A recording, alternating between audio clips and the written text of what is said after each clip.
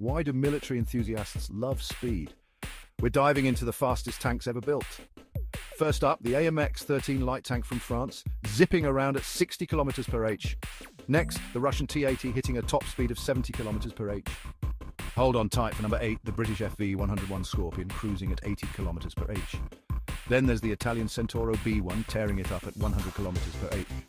Halfway through with the American M18 Hellcat, blazing at 97 kilometers per h.